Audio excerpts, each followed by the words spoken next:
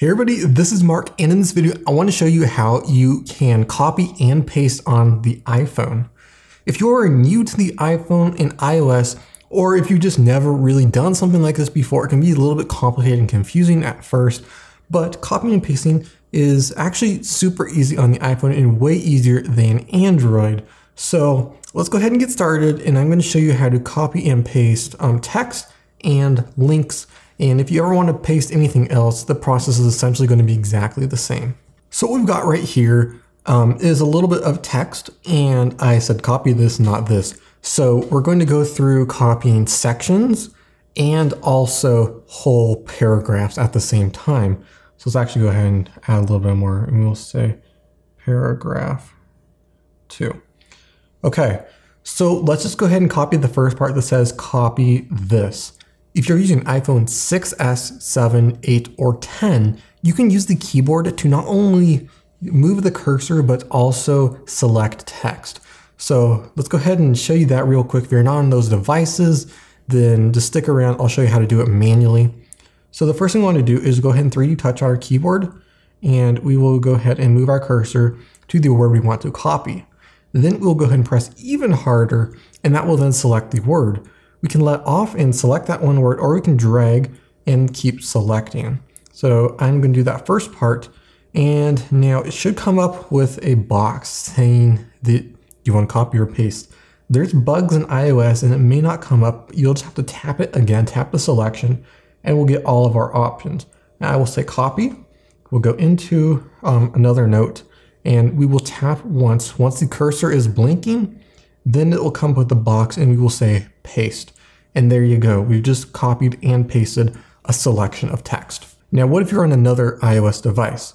Well, what you want to do is go ahead and put your cursor at the top, right behind the word you want to copy, or you can put it at the end. I prefer at the beginning.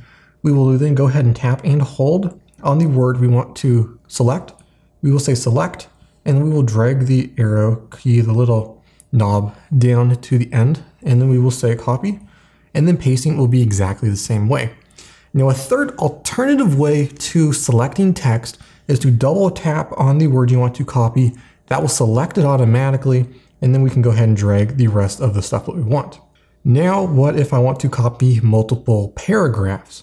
Well, we'll go ahead and select our first word by either selecting and holding or double tapping. I double tapped in this case.